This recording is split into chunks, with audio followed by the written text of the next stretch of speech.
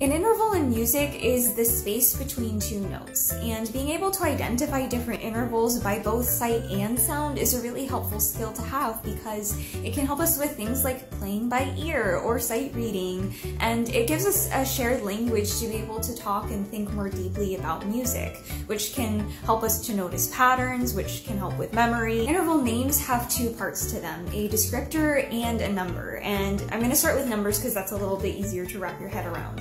So the number just refers to how many musical alphabet letters are involved in that interval. So C to D is easy because C, D, that's 2. So the interval is some kind of second.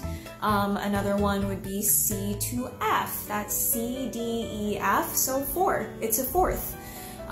But it's a little trickier when you're thinking about, for example, C to B, because you have to remember that the musical alphabet keeps repeating. So we're not thinking about B to C, which would be a second, because B, C. We're actually thinking about C all the way through the alphabet and starting over and getting to B. So C, D, E, F, G, A, B.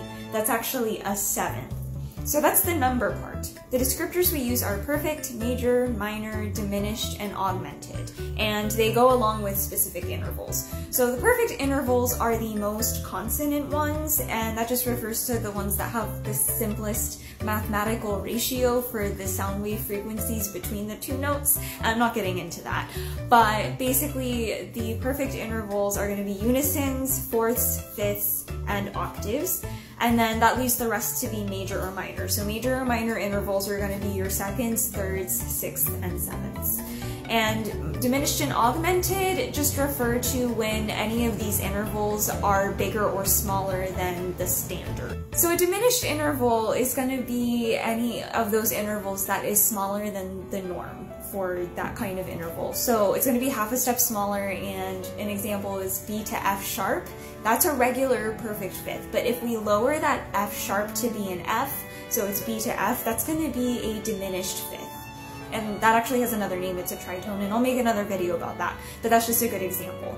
An augmented interval is one that's half a step bigger than what the normal is for that. So if we're saying like C to E is a major third, if I wanted to raise that E to be an E sharp, so C to E sharp, that's actually going to be an augmented third because it's half a step bigger than the major third. So that's where those come in.